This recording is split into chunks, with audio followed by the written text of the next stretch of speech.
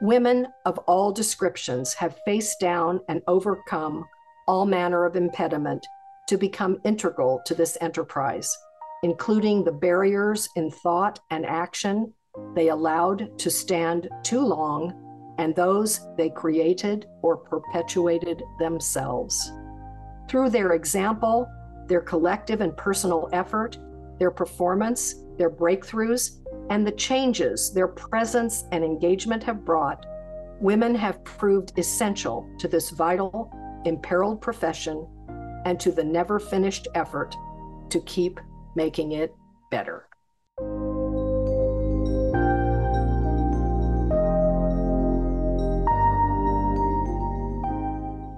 Good evening, everyone. Thanks for joining this American Inspiration event presented by American Ancestors, the Boston Public Library, and GBH Forum Network. I'm Margaret Fuller, Director of Literary Programs at American Ancestors and a producer of the series. All of us behind the scenes are delighted you're with us in the land of America's history in celebration of Women's History Month. Tonight, we're looking at the professional work and progress of women in an industry that touches all of us daily, journalism and the media. We're shining a light on the careers and the impact of female journalists since the 19th century in America. Now, for some background on our guest tonight. Brooke Kroeger is a professor emerita at New York University, where she taught for more than 20 years and was the founding director of the Arthur L. Carter Journalism Institute. She was UN correspondent for Newsday, deputy metropolitan editor at New York Newsday, and for more than a decade before that, she was a correspondent, editor, and bureau and division chief for United Press International in the U.S. and abroad. Professor Kroeger serves on the editorial board of American Journalism, a journal of media history. Undaunted is her sixth book. She joins us tonight from New York City.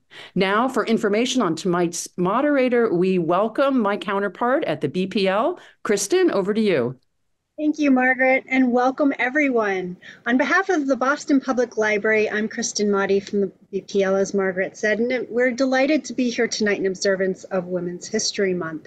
We're grateful to be able to present tonight's talk in partnership with our neighborhood collaborators at the New England Historic Genealogical Society and the GBH Forum Network. We have two special guests this evening, and I have the honor of introducing tonight's moderator, Dr. Tracy Lucht. Dr. Tracy Lucht is an associate professor at the Greenlee School of Journalism and Communication at Iowa State University. She holds a PhD from the University of Maryland and has worked at USA Today, the Washington Post, and the Des Moines Register. She has written extensively on the history of women in the U.S. media and serves as president of the American Journalism Historians Association. Before we meet both of our guest speakers this evening, I believe that Brooke would like to first introduce herself through the trailer for Undaunted. Although men have dominated American journalism since mass media dawned, the women who work in its most competitive bastions have been a potent force in shaping its history and its present. Undaunted tells their story, decade by decade, in a representative way. It examines how women journalists, against all odds, found ways to thrive at the top of this vital field, in places and positions where they have yet to find easy welcome.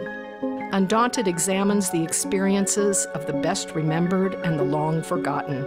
It begins with Margaret Fuller's improbable rise in the 1840s and the high-earning star reporters of the mid-19th century. It traces the breakthrough investigative triumphs of Nellie Bly, Ida Tarbell, and Ida B. Wells. It showcases the standout careers of women who covered major news stories in every conflict at home and abroad since before the Civil War. It looks closely at those who succeeded and stumbled in top newsroom jobs. Undaunted also chronicles the collective fight for equity, from the gentle stirrings of the late 1800s through the legal suits of the 1970s to the Me Too uprising and today's racial and gender disparities. As a byproduct, it contains plenty of still sound career advice along with some cautionary tales. Undaunted is about American women who ignored every impediment put in their way to do journalism's most valued work, with emphasis on the huge and singular impact exceptional women have had on journalism and journalism's impact on them. Undaunted, How Women Changed American Journalism by Brooke Kroeger from A.A. Knopf, 2023. Good evening, everyone. And I first want to say thank you to Margaret and Kristen and Frederick and the Andrews and Tracy for inviting me and for making me a part of this wonderful program. I'm going to start, and I'm going to go pretty quickly because there's lots of ground to cover, answering the question that I'm asked most often, which is, however did you do such a book? However did you put it together? However did you decide who the subjects would be, given so many options? How did you decide who to leave out, etc.? So the way I began was with databases, maybe 15 or 20 of them of various sorts, a lot of them proprietary.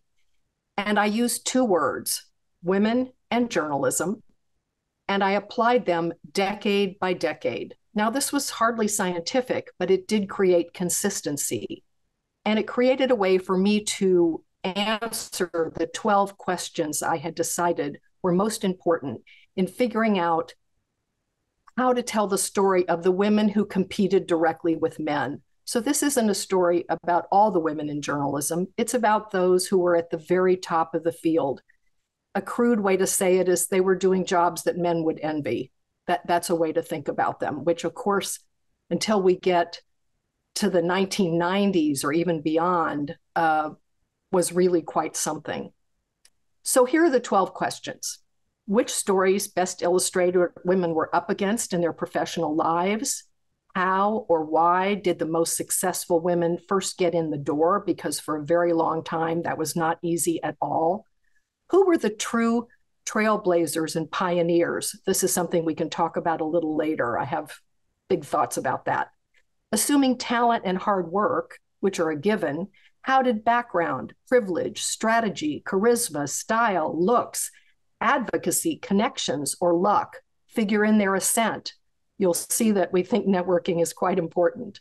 How well did women manage their successes and their failures, their celebrity and their censure? Were they womanly or manly in their reporting and writing, or in their editorial vision when they became in charge? What impact did they have on the nation's news diet, on the profession? Whom among them, and this was a really important one for me, has the wider journalism community chosen to honor? And when I say the wider community, I'm mostly talking about men for a great part of this period. What qualities and characteristics fairly or unfairly attributed to women brought condemnation, which brought respect? This is very important in the transition from women only being confined to women's sphere and then moving beyond it. We can talk about that. How did newsroom politics figure? And then at bottom, have women made a difference? The strategizing starts early. We see it in Cornelia Walter, the Boston Evening Transcript. Her brother Lind dies. She'd been helping him. She just steps into his role as editor and takes his salary, which is important. Women, until the 1880s, earned commensurately with men. There was no distinction until we get to the 1880s. Then we look at someone like Margaret Fuller, who was, I think, a master networker. She was someone who achieved everything in journalism any woman then or today would want to, and this is in the 1840s. She wanted to know Ralph Waldo Emerson. He was totally disinterested in knowing her.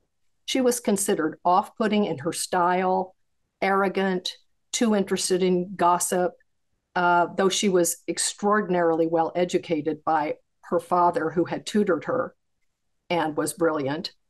And finally, she gets an invitation from Lydian, Ralph Waldo Emerson's wife, who invites her to spend a fortnight at their home. And during that period, she gains his friendship, his confidence, and a friendship that was lifelong. When he forms the Dial, She wasn't his first choice, but who does he ask to be the editor? Margaret Fuller. And this is how she gets her start. She had been giving conversations in Boston, which many of you may know, that were her idea of how to teach women to systematize knowledge. Women at this time, unlike Margaret, who of course had a magnificent education, but were going mostly to charm school. Women's academies were for that purpose. So teaching women to systematize knowledge became very, very important. And she did this through her conversations. One of her greatest fans was Mary Greeley, the wife of Horace Greeley, who of course was the editor of the New York Tribune, the largest paper in the country. Mary convinces Horace not only to make Margaret the literary editor of the New York Tribune, which means she runs a column next to his in the paper on the front page. Not only that, but she invites Margaret to live with them. So these are strategies that are getting formed in the 1840s that get repeated. Another really important figure of this period, and also a New Englander, is Lydia Maria Child. And she, of course, is from Medford. Margaret is from also the Boston area. And some people say Mariah, I know that, but Knopf insisted on Maria in the audiobook, so I'm going with Maria. She is writing a long time to make a living. Her husband is just not very good with money. And she forms Children's Miscellany, which is the first book, juvenile book, that magazine that in the country, and makes money at that for quite a while. They create the Massachusetts Journal, a paper that does not last. David, and her work over these years is women's work. It's practical advice about girls, about food, about household economy, and she has a big reputation of being this kind of a writer. David gets invited to become the editor of the Anti-Slavery Standard. He turns it down, but Lydia takes the job.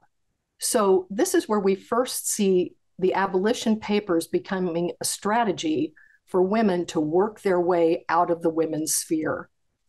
And Lydia does a credible job for a number of years, though the owners and the proprietors really want a more vociferous voice than hers, so she leaves under some cloud. But this sets her up on the abolition journey. She writes a very important manifesto on the importance of equity for the Americans called Africans.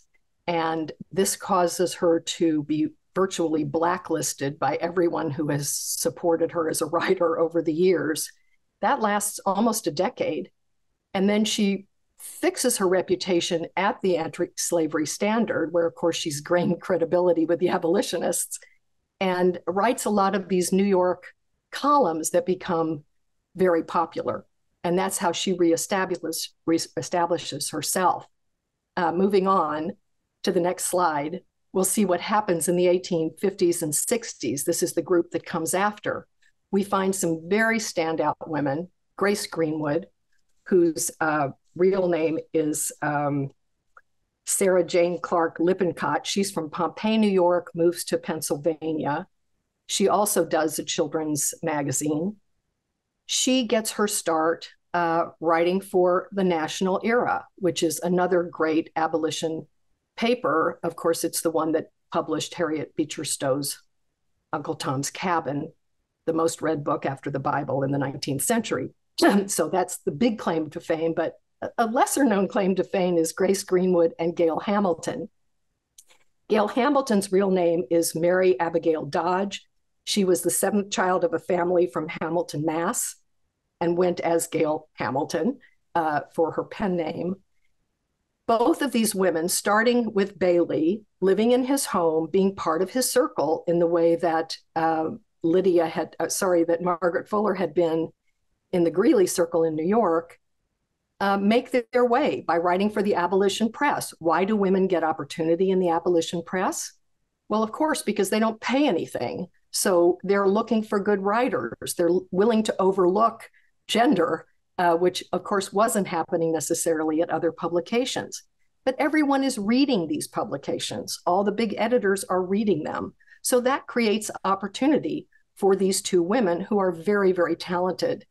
Grace Greenwood starts writing for the New York Times and other New York papers.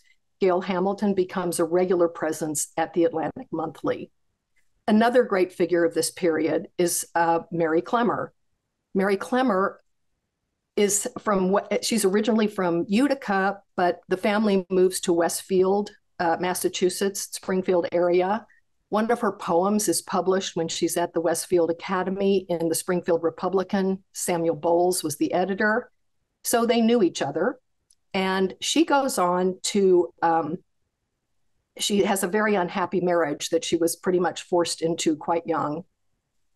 The husband, Daniel Ames, was a minister. They are living in the Maryland Heights of Virginia when the Battle of Harper's Ferry breaks out right out her kitchen window. She reports this, writes an extraordinary story. Of course, it does not run real-time cabled like the major reporters' stories do, but it runs 2 weeks later and it's published first in the New York Post and then all over the country. You can see the Battle of Harper's Ferry as a woman saw it. And that's the first time I see that trope, which becomes a very, very important one.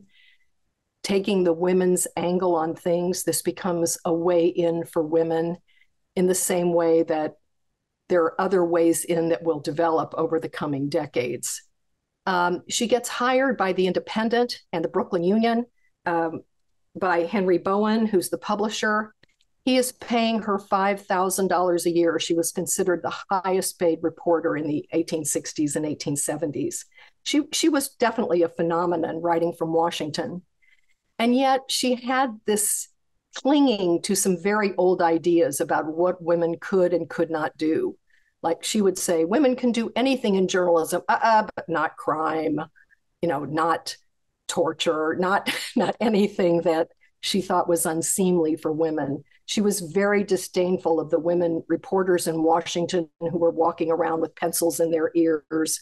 I mean, she had a lot of ideas like that, which you see in Jenny June and other figures of that period, where you get that push-pull of, yes, let's go forward. Yes, women can do anything, but not quite anything. Clinging to those ideas of home, family, and the importance of these things, not having them stand in the way. So they help, these women help, and yet they also hurt. I also want to mention Mary Ann Shadd Cary, who's a terrific figure. She was from an important Black abolition family in the Pennsylvania area, originally born in Delaware. When the Fugitive Slave Act happens in 1850, she migrates to Canada with, of course, many, many others. And while there, she creates, with partners, the Provincial Freeman, which was a really important abolition journal. She continues this until the Civil War, when she comes back to work on equity for Black soldiers. She enrolls in law school at Howard and becomes, I think, the first woman graduate, and really had a remarkable career. She was considered really brilliant. And then we move on to the 1880s. And here's a really great group of women in the 1870s and 1880s and moving into the 1890s. I want to mention Mittie Morgan, sometimes called Mighty Morgan. No one's really clear because we don't have audio to tell us which it is. She worked for the New York Times. How did she get there? She was an Irish woman who was part of a group that, a family that was landed, but her brother inherited in the traditional way. She and her sister were left virtually penniless. They go to Rome for 2 years on a lark. She's a brilliant agriculturalist and livestock expert. She becomes friendly with King Victor Emmanuel. He engages her to go back to Ireland and buy horses for him, which she brings back to Italy. Through these connections, she has very good letters of introduction to New York, deciding she's going to have a newspaper career. And she's, at this point, not young. And she first tries the World and doesn't get very far. And then she tries another paper And they send her to Saratoga Springs to cover the races. The legend is she did better than the regular race reporter and wrote an important story, which I do cite in the book. And then she gets a job at the Times because the Times needs a livestock reporter. And so she becomes this phenomenal livestock reporter over decades.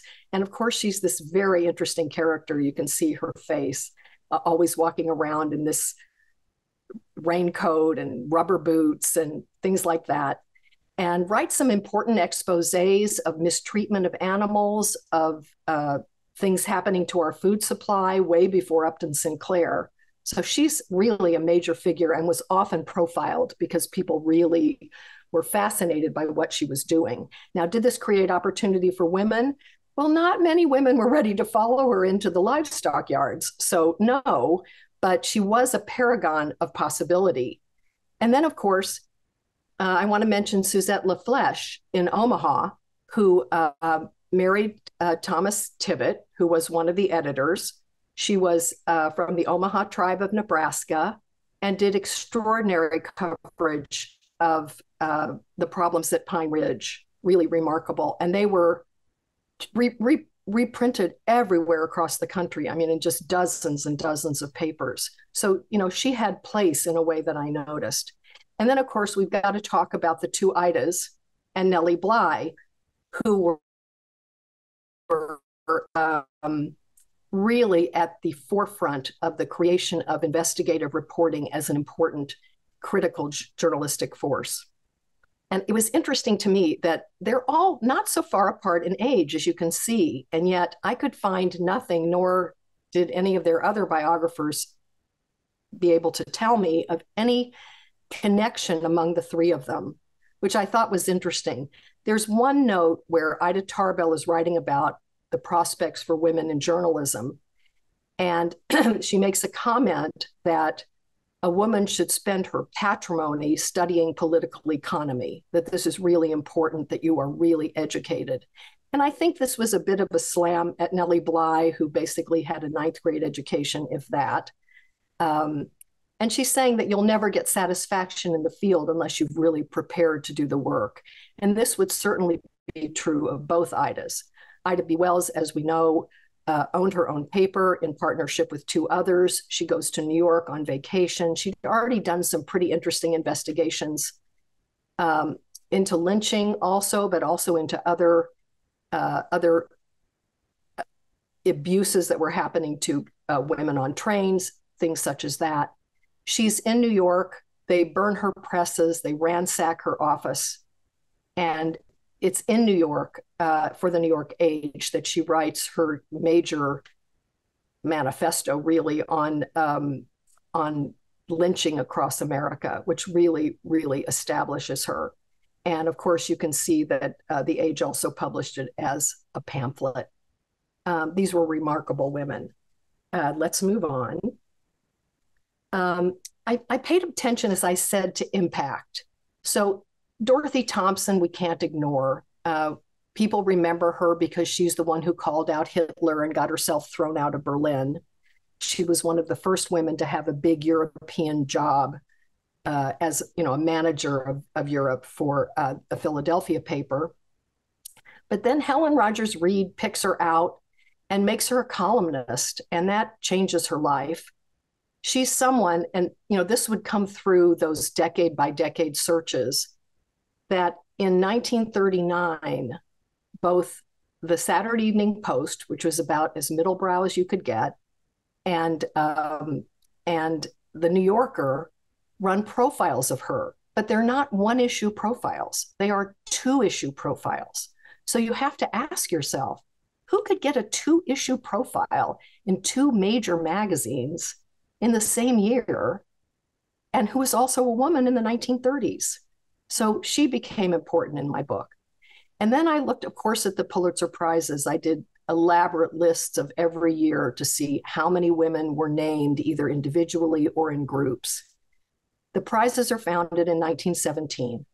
Anne O'Hare McCormick of the New York Times, who was the first person to spot Mussolini, she spotted him in a parliamentary meeting and recognized that something amazing and remarkable was going to happen with him. And of course, it happened within a year. She is a stringer for the New York Times for 14 years. 14 years. Adolph Ochs will not have a woman being a correspondent who's full-time at the newspaper. He dies, and his son-in-law, Arthur Hayes Sulzberger, takes over. Anne O'Hare McCormick, like all the women I've talked about before, is a great cultivator. She is friends with the Sulzbergers. She is friends with Iphigene. She is also brilliant at her work and has been really mistreated for 14 years. He immediately makes her a columnist. He gives her a place on the editorial board, the first woman. And the very next year, she wins the Pulitzer Prize. That is 20 years after the founding of the prize, the first woman journalist. Of course, there had been women who'd won for poetry or plays or such as that, but first woman journalist to win. And then I noticed in doing the work that the Times did not make much of this. And so that got me wondering, why on earth was that, since this was news? I mean, Times or elsewhere, it would have been news. Anyway, that's a big scoop in the book, and I'll leave it to you to find out what happened there. It's kind of surprising and not surprising. Then we don't get another prize till 1951, and that's Marguerite Higgins for the New York Tribune. There were six individuals who won for Korea, for their reporting from Korea. She was the only woman around among about 300 men correspondents. And when you read the legends, hers, even though she was extraordinarily brave and pushed her colleagues to do things, take risks they would never have taken, hers reads like, well, it was really hard for a girl. That's kind of the feeling you get, where the other reporters have a different legend. Kind of interesting. And then, of course, there's still few prizes up until the 70s, but I think Frances Fitzgerald's work from Vietnam is important to note, because not only did she win the Pulitzer, she won the National Book Award and the Bancroft Prize for her reporting from Vietnam. And that's especially interesting because it's the same year that David Halberstam's book came out. And yet this 20-something really ran away with the store. So I thought that was important to mention. And then let's move on. I looked at, careers that lasted a long time, women who did really exceptional things, like Anne Stringer, who's someone you'll never hear of, but there's a small chapter book coming out about her that's really excerpted from the book from Thornwillow Press for next month as Women's History Celebration. But Martha Gellhorn, whose career lasted 50 years, or someone you've never heard of, Evan Asbury of the New York Times, who also had a lengthy career. In Edith Evans Asbury's case, she doesn't really hit stride till her 40s. And this is true of quite a few women. It's true of Ethel Payne. It's true of Alice Donegan. It's true of women in television who don't hit stride till their 40s. Someone suggested to me that a reason for that, I don't know if this is true, but has to do with less sexuality in the newsroom, that women of a certain age felt like less of a disruption. There's a period in the 20s where editors talk often about women crossing their legs on desks and flirting with copy boys and doing things that turn out to be a great distraction. Whether that's the reason or not, I can't tell you, but I thought it was interesting. So those careers seemed important to me, and I was interested in where age helped and hurt. I devoted space to the couples phenomenon over decades. A lot of these women were helped by partners. That happens often. There's a great chapter from the 1980s about women who were not helped by being partners when their husbands were succeeding at another publication, and that publication insisted that the husband take precedence. That's kind of an interesting point in the book. The book has a lot of implied career counseling and cautionary tales, and I gave space to how and why the most successful women made their way when it was not easy to do so. And I spent a lot of time on those who failed. I looked at the evolution of women's work off the women's pages and how that figured in women's advancement. And I looked at the particular struggles of women in broadcast media, especially in terms of age, race, aesthetics. There's some fantastic figures among the Black community that I want to mention, besides Marianne Shadcary and Ida B. Wells. Gertrude Mosel, who was a physician's wife from Philadelphia, who very early on in the 1880s was able to cross over. She could write for the mainstream press as well as for the Black press. The story of Melba Tolliver is extraordinary, the way she comes into television, the figure she becomes in New York local television, which of course is not a small market. And then the story of what happens when she decides to wear her hair naturally and wants to wear it to a White House wedding during the Nixon administration, and how she is slammed by her producers, told, and all of her footage is cut out. And yet somebody leaks it to the press. And so she has no further repercussions from that, but her career really catapults, which is amazing. Carol Simpson, of course, is a great character and a great figure and one of the first anchors who was Black. But more interestingly, she ran a women's dispute that they had prepared and offered during a celebration of Barbara Walters. And Rune Arledge sat and listened and then took action because her husband was a computer expert of some sort. And so they had a real data-driven approach to explaining how women were being exploited. Pretty remarkable. And then Charlayne Hunter-Gault is one of my favorite figures. And she just has had a remarkable career. At the New York Times, she started the first Harlem Bureau, which was a hyperlocal bureau before there was hyperlocal in the 1960s. She's the one who got the paper to stop using Negro and to use the word Black instead, and left a good name everywhere she went, despite whatever she put up with, and made her own choices about her career moves and found that public television gave her the opportunity to go more deeply into stories she wanted to cover. I love talking to her. So what else can I tell you? I was particularly struck by a couple of things that building this long continuum made clear. I've done a lot of work in various parts of this area, as Tracy, you'll hear, has done also. But doing it decade by decade in a straight line was so particular. So when I was at NYU during those 22 years, we did 3 of these compilations, working with editors and producers, top names across the field. In 1999, we produced a list of the 100 most outstanding works of journalism of the 20th century. And as I went to count, knowing the difficulties women had up until really the mid-1990s and even long thereafter, we would still say that 16 of the 100 pieces were by women, when you consider that women only really had standing for a very small part of that period, is remarkable. And we did it again for the first decade of the 2000 to 2009 period. And at that point, 40% of the people in the field were women. This had slowly built from 10% in the very early years up to 40. 4 by 10 were by women, so that's commensurate with the number of women in the field, pretty good. And then in the last round, 2010 to 2019, interestingly, 7 of the 10 were by women, and 4 of those were women of color. So you can make your own evaluation of what that means, but I think that's pretty cool. I was also struck by the fact that at the 50th anniversaries of Joan Didion's Slouching Towards Bethlehem, Rachel Carson's Silent Spring, Hannah Arendt's Eichmann in Jerusalem, and even Betty Friedan's The Feminine Mystique. And I think, it's pretty much a work of journalism in many ways as well, that there were commemorations, conferences, exhibitions. And this is journalism, which is meant to disappear. It's not meant to last.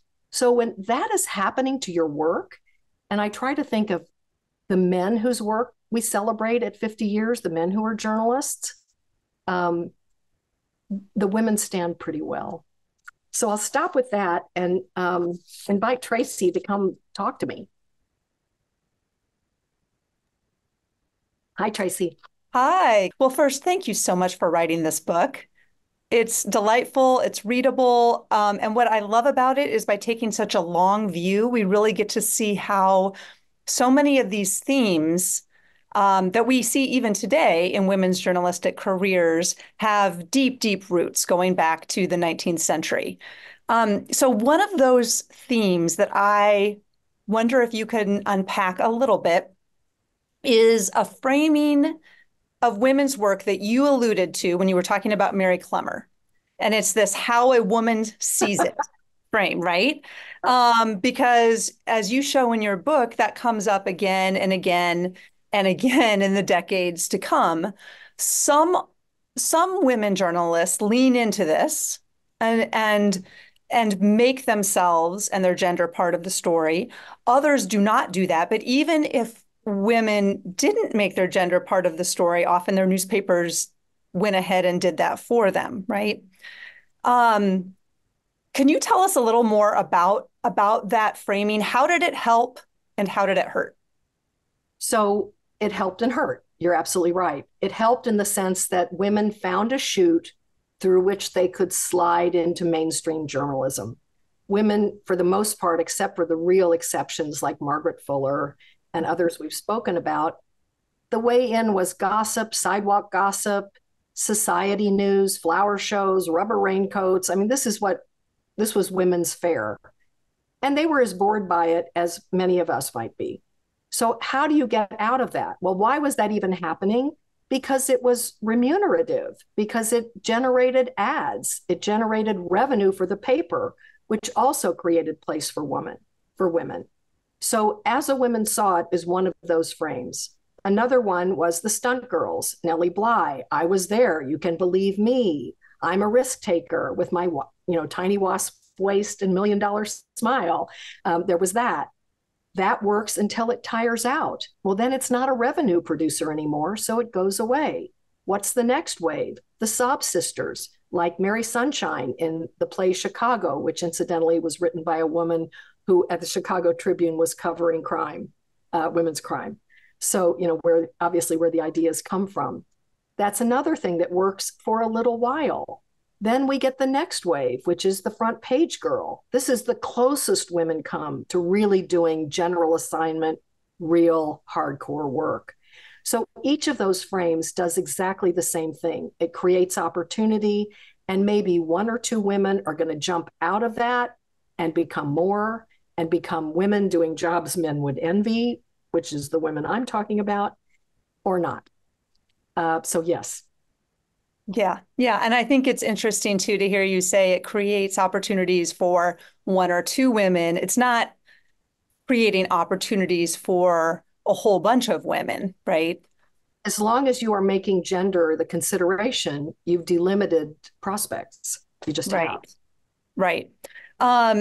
So continuing with this, and we're getting lots of excellent questions in the chat and from some folks in advance as well. Somebody wanted to know about the use of pen names. Oh, so can we talk about that? Sure. Some yes and some no, I think is the answer. It was considered unseemly for a woman to have her name in the paper anytime except birth, marriage, and death. But some women just eschewed that and went ahead and used their own names. So both happened, and both were happening from the beginning. And they often, if they used a pen name, it was often alliterative: Fanny Fern, Nellie Bly, Polly Pry, that sort of thing. I'll jump in and add too that another not necessarily device that women used was using their initials.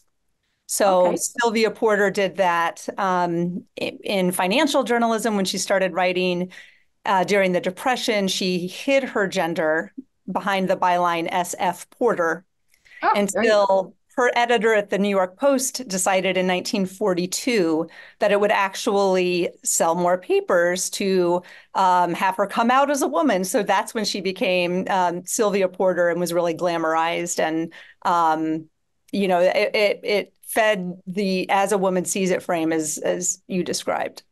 I always liked being Brooke Kroeger because it was so ambiguous. I liked that. I mean, I used it absolutely. Yeah, that's true. Margaret Fuller used F at the dial. She would use just the initial F, but when she gets to the Tribune, she uses the asterisk, just an asterisk. I think she understood herself to be a star. Yeah, and you bring that back in. That asterisk comes back in your epilogue, which is a really nice full circle moment. I have to tell you, I couldn't find an ending, and I was speaking to one of the publishers of the 19th, and she's explaining that the asterisk is part of the name because it's supposed to add all the people, beyond just the binary. And I said, but do you know that it's Margaret Fuller's signature? Thank you for that. So it's a good moment. Yes, absolutely.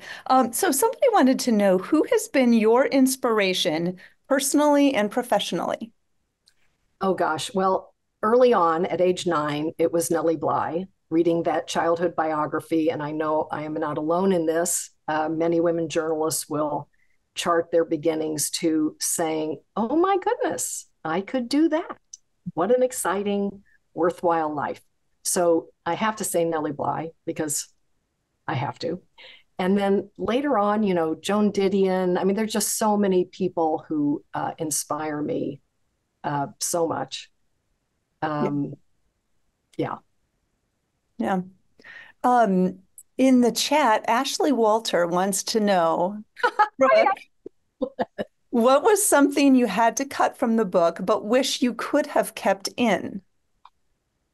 Well, the reason there are 120 pages of endnotes, and the book itself, the text is really only 398 pages, though it looks, like a doorstop. It was the trouble I had with cutting material was, turning it all into endnotes, which is a lot of what I did.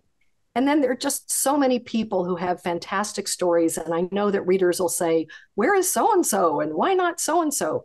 And that I had to make those hard choices to keep the book at a readable length. And so one of the ways of approaching that was if I had told a story already that had the contours of someone else's story, it didn't make sense to tell it again because the book is meant to be representative. Or I know that a later story was going to tell it, so I didn't tell it earlier. Those would be ways of making those very hard choices. Yeah.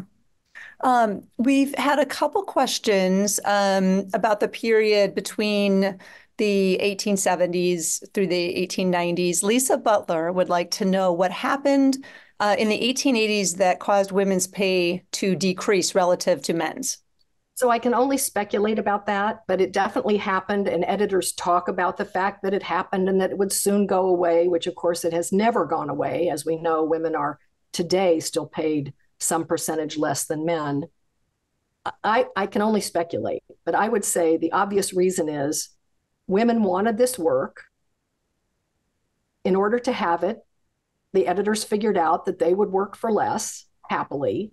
There was a large understanding that stands until the 1970s or 1980s that men need to make a living to support families and women don't. Of course, there were plenty of women supporting their mothers, their sisters, their children, but that was not considered. It was considered men as breadwinners needed to earn more. So that was one of the big reasons.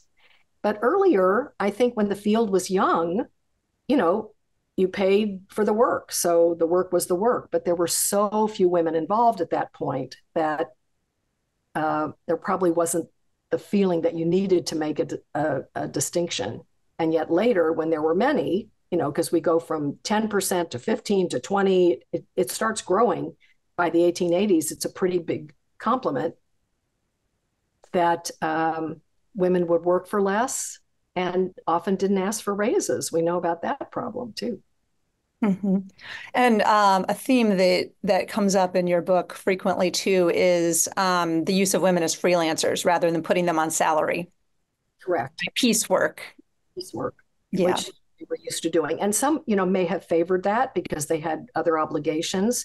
Women's sphere didn't go away just because women ventured outside the household, as we know.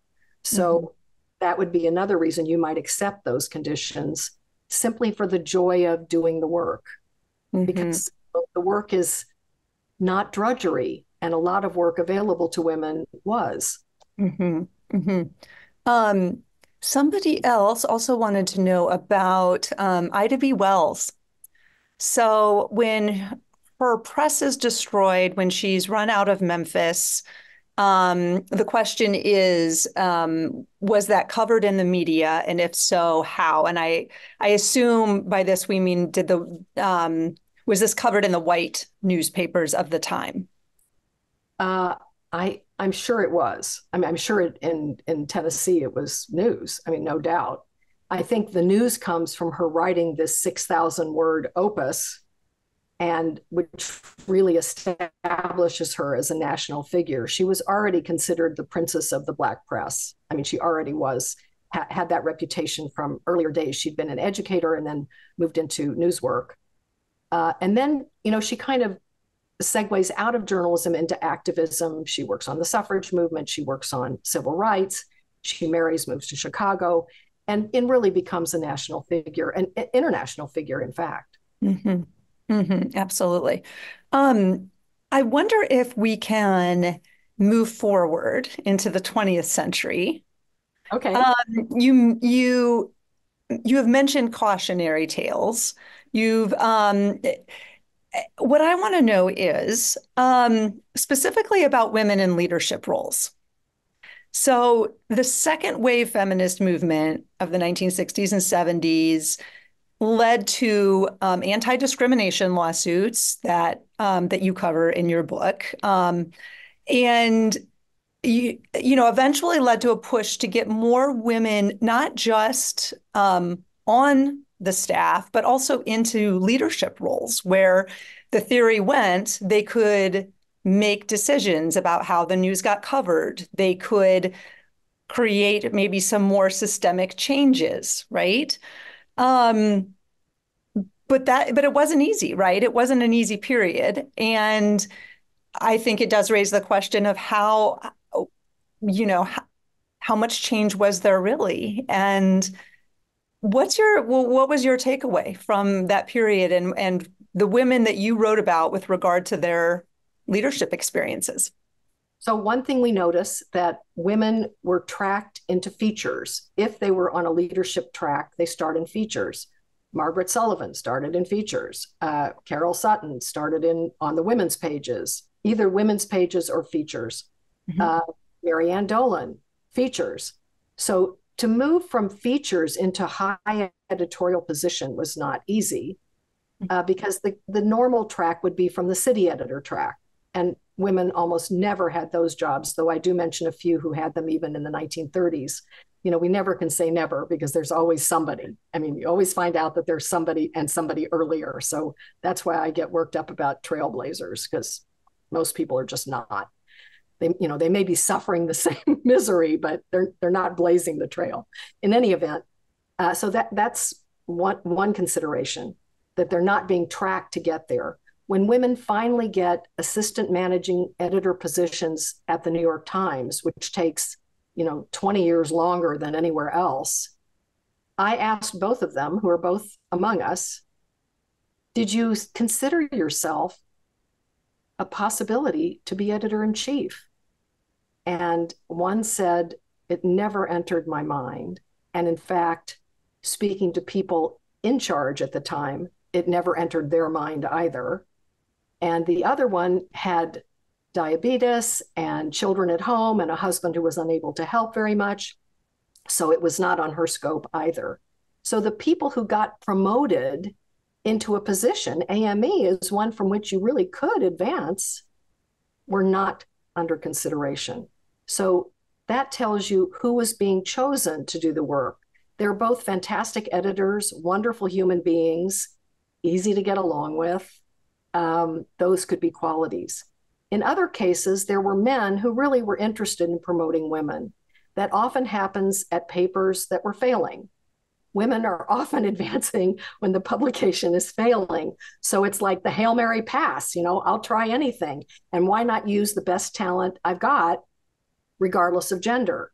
That's Marianne Dolan's story, going to the LA Herald Examiner, which was on its, final legs, not quite there, but almost.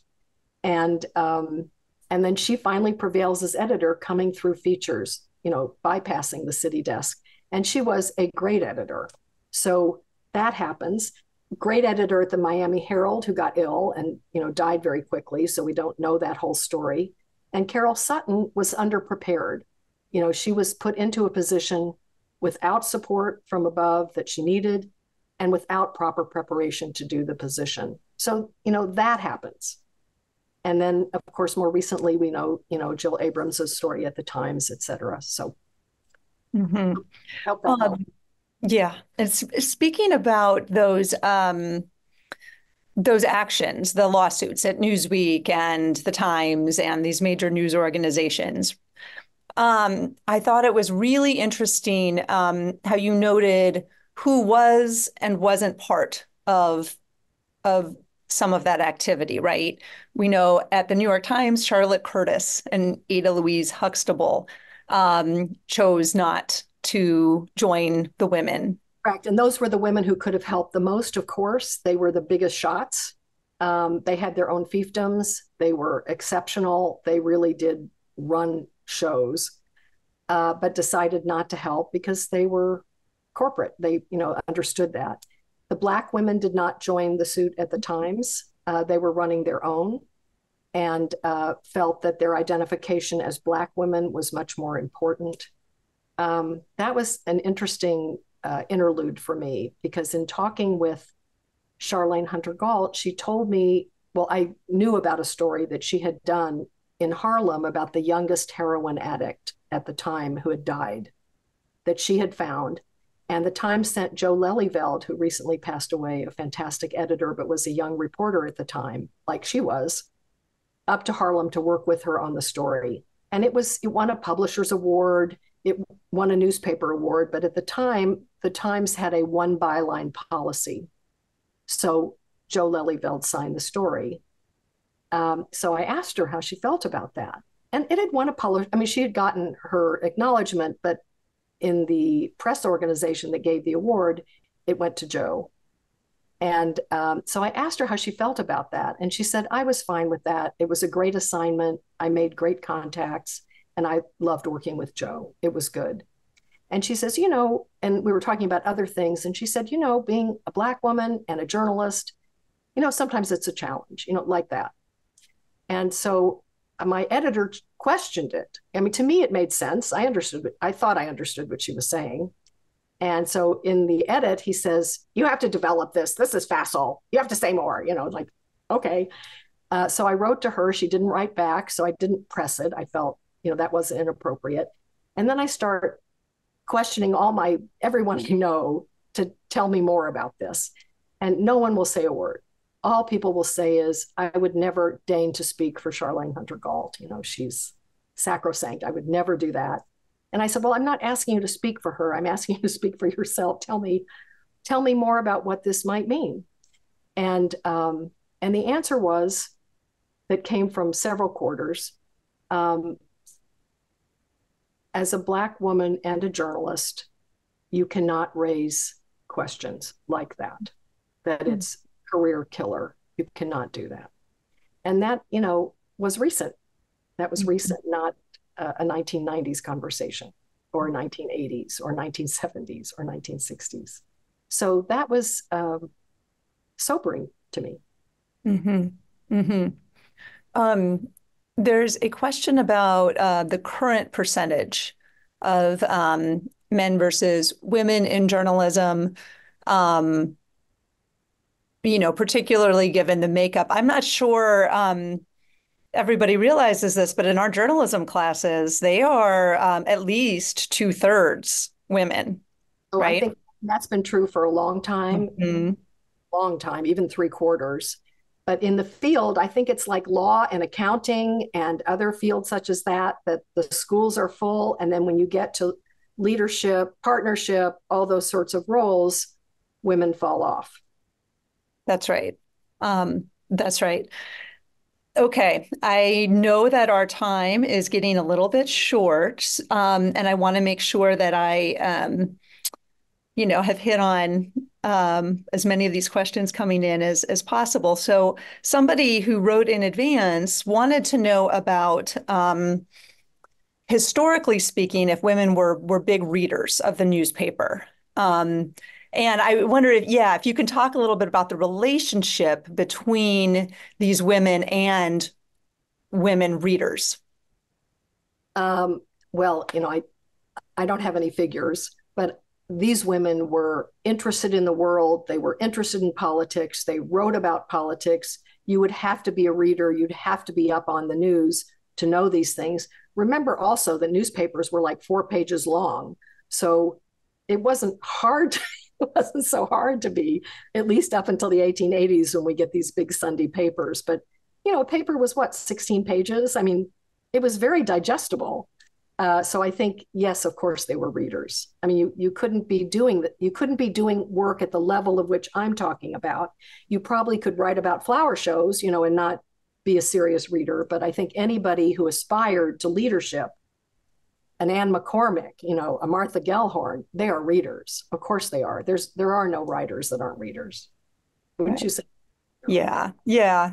And women that I interviewed who worked in television in the 50s, 60s, and 70s, they talked about their women viewers and just how much support they got from their women viewers. And I have to believe that it was the same for women in print. There was one question that came in earlier that I didn't address about if women who do television and who do print news were the same, magazines, whatever, are the same. And the answer is yes and no. I know women who have obviously morphed from print into broadcast. Not so many who've gone the other direction, I would say, but I think that is a path, and I think that was a very bad path. They would come with wire service training or some hardcore news skills that, in addition to appearance and voice and all the other things that matter, and writing skills, would be appreciated. Mm-hmm. Margaret, do you want us to shut up? I know. This has been so fascinating, and we really thank you both. We learned a tremendous amount, and we appreciate your insight gained both from your research and from your hands-on experience as reporters, both of you. We are really grateful for your work, and then also for your capacity to step back and tell us how it goes behind the scenes and the impact on all of us. So thank you so much. And as we do for all our authors in the American Inspiration Series, we've asked Brooke to do a final reading from her book, and then we'll come back with a bit of wrap up. But Tracy, thank you. And Brooke, over to you. Thank you. This is the conclusion of the book. In fact, women at the top of the field have influenced journalism's every aspect, including the widening and diversifying of its topics, which increased revenue, the early development of investigative reporting, the more inclusive scope of coverage more generally, the development of the interview as a key journalistic form, and most recently, the modeling of employee benefits that come closer than ever before to meeting the needs of the people who do the work. Women of all descriptions have faced down and overcome all manner of impediment to become integral to this enterprise, including the barriers in thought and action they allowed to stand too long and those they created or perpetuated themselves. Through their example, their collective and personal effort, their performance, their breakthroughs, and the changes their presence and engagement have brought, women have proved essential to this vital, imperiled profession and to the never-finished effort to keep making it better. Thank you, Brooke, for that rallying cry that we need to keep working to make media coverage in this country even better. And thanks also for reminding us of the advances women have made for readers, for the industry, for all people, including men and families. This is progress, thankfully, and it's a really important message in history, Women's History Month. So we are really grateful to be hearing that, particularly in this month. Back to tonight, Kristen and I want to thank especially our guest author, Brooke Kroeger, who joined us from New York City, and Tracy Lucht, who is heading right now immediately to teach her journalism seminar at Iowa State University in Ames, Iowa. Many thanks to her students for joining us, and also to the group assembled at Fox Hill Village in Westwood, Massachusetts. GBH Forum Network, we truly appreciate your work. And to all the audience out there in Zoomland, thank you for your interest in America's history in all of its diversity, particularly in Women's History Month. We hope to see you soon again. And for now, a good night to all of you.